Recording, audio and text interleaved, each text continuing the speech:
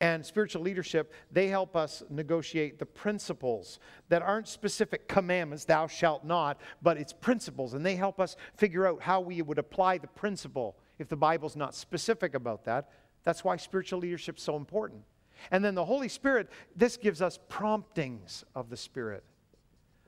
The Holy Spirit will operate in your life when your spiritual leadership is not around you.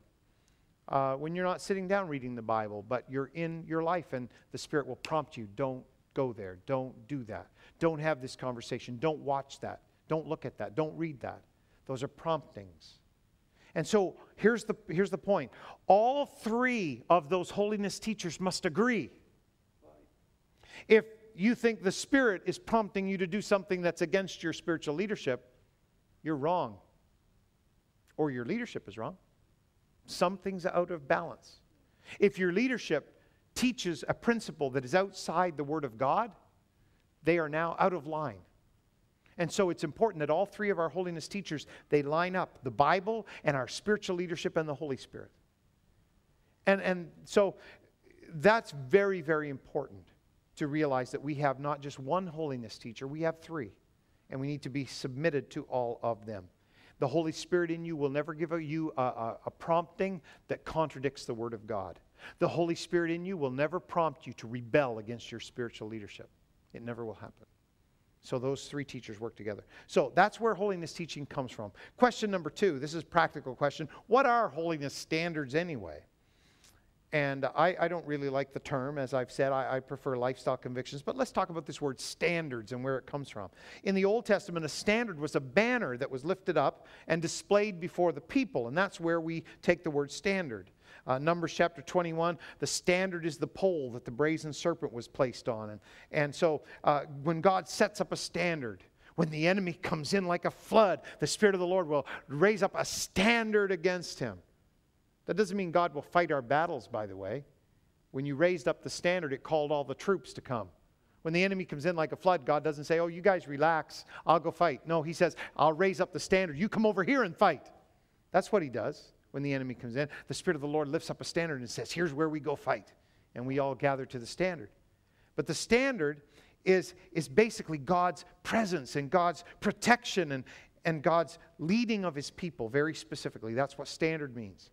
And so we've taken that and we've used that particular understanding with the modern definition of standard. And in the dictionary definition of standard, it's something that's established by authority or by custom. As an example, if you go to McDonald's around the world, it comes from the United States, but it's everywhere. It's in Canada, it's here, it's everywhere. There are certain standards for their food. If you go into McDonald's, you get that same taste with all of the different products around the world. Whether that's good or bad to you, I don't know, but you do. Because there's a certain standard. We have companies that have certain uniforms for their employees. That's a standard. We have hotels and businesses where there are standards for how the employees answer the phone. And if they don't answer the phone the proper way, they are dismissed from their job because that is a standard of performance. The standard is kind of like a test of quality. It determines. Let's use the example of a hotel. The way someone answers the phone at the hotel is a very minor thing, isn't it? The hotel is a huge building. It has many rooms. It has many different services for its guests and its employees. But the way someone answers the phone, that is important to the manager of that hotel. Why? Because it sets up the quality of the experience in the hotel. And so they will demand that the food be prepared a certain way and the phone be answered a certain way and they greet the guests of the hotel a certain way because it sets up the atmosphere. It sets up the experience. In the same way, the way we live according to standards of holiness, that is not our experience in God. It is an evidence that the experience is good. It's the evidence outside that the experience is going to be wonderful. And so it is, a standard is not the actual tangible part of holiness.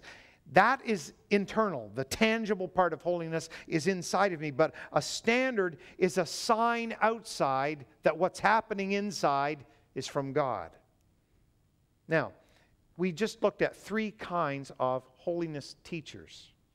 Let's look at 3 kinds of holiness standards. Some people in North America, they go, oh, I have enough problem with one kind of holiness standard. There are three? Yeah, there are three kinds of holiness standards. The first kind of holiness standard is Bible standards that come from the Bible. These are commands, and they need to be obeyed immediately and without question because they are Bible commands. And when God gives us a command, we obey it. And so a Bible standard, we just say, this is non-negotiable. You need to do this. That is a Bible standard. They are explicitly commanded in Scripture. But then there are what we call church standards. Because the church, I'm so thrilled that it is a body of believers that is around the world in many different locations and cultures. There are church standards. And there would be some things that spiritual leadership in one country or in one area of a country would feel very definite that they need to guide their congregation this way, that maybe someone in another culture or country or just even an area of the country, they might feel slightly differently. That's fine. That happened in the New Testament. There were different kinds of church standards depending on whether you were in Jerusalem or whatever. There were different cultures. There was the Jewish culture. There was the Gentile culture. And then there were subcultures in the Gentile culture. And the early church, they wrestled with these issues and they decided there are a few things that are very, very important and very explicit. And so we do these. And the rest, we're going to allow the spiritual leadership in these areas to deal with their individual churches. And so church standards, these usually deal with the principles. And so we sometimes implement them a little more gradually in people's lives. And we teach them as they grow to be part of our church. And so the first deals with commands. They're very explicit. The second is principles. We implement them a little more gradually and let people grow into them. And sometimes they deal with modern situations or with cultural situations. And so we trust our spiritual leadership because they are God-called and God-anointed. And then thirdly, there are personal standards. Personal standards come from your interaction with the Holy Spirit. And I want to stop just for a moment and talk about personal standards because they are very important, but they are not universal. Right. God will teach some of you a personal standard for your life based on your personality, based on your temptations, based on your past, and God will teach you, don't you go there. And I could walk there and it wouldn't affect me at all. But you might not be able to go there because maybe that is an area or a place or a group of people that you fell before. You messed up before. You were involved there. And so God's Holy Spirit in you will prompt you. Don't do that. Don't go there. And I don't sit back and look at you and say, oh, you are much weaker than I am because you can't do that. I respect you for following the prompting of the Spirit in your life. And I need to follow the prompting of the Spirit in my life because He may put a guard over me in a certain area that you would be fine. It would not be a temptation to you, but God knows me and God knows you. So these are personal convictions or personal standards. And here's the problem, because we can have fun with this one. Because sometimes people who have a strong personal standard, they feel that the pastor should teach their standard to the whole church.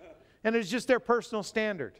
And that doesn't work. In North America, I don't know how it is dealt with here, but in North America, we have all kinds of people with personal standards. And they would like the pastor to take their personal standard and teach the whole church so that the whole church has to do what the Holy Spirit has prompted them to do. Now, while I congratulate them and I respect them for allowing the Holy Spirit to teach them, I will not take their personal standard and make it a church standard or make it a Bible standard, because it's not a Bible standard. It's something the Holy Spirit taught them. This is supposed to have also happened in Canada, and I hang my head in shame. But there was a guy several years ago at one of our large meetings, and he, for some reason, felt that the Holy Spirit had prompted him. To be honest, I don't feel the Holy Spirit had anything to do with it, but I would leave it with him and God. But he felt the Holy Spirit had talked to him about perfume and deodorant and all kinds of personal toiletry products, and he didn't wear any of them. And he decided that not wearing deodorant would become a scriptural standard. And so he would go around to meetings, and if he came up to another brother who had obviously a lot of cologne or deodorant on, he would go up to them and go, I see you wear deodorant.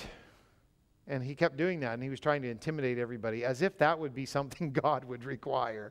I don't think there's anything in the Word of God or anywhere close that would require that. But this was something he thought was a standard from God. Well, if that's his standard, that's fine. But finally, one other brother had a very good answer. This guy came up to him, and he did the